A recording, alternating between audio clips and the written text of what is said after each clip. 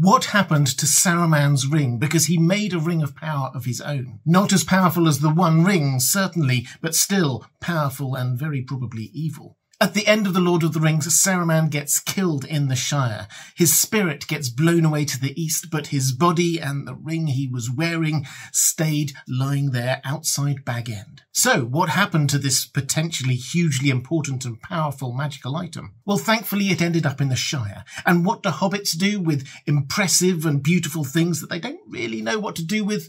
They put them in the Matham House. It's a sort of museum/storage area in Mickle-Delving. That's where Bilbo kept his mithril armour for years, and nobody really noticed it or paid any attention to it. I think that's where Saruman's ring would have gone, safe and secret.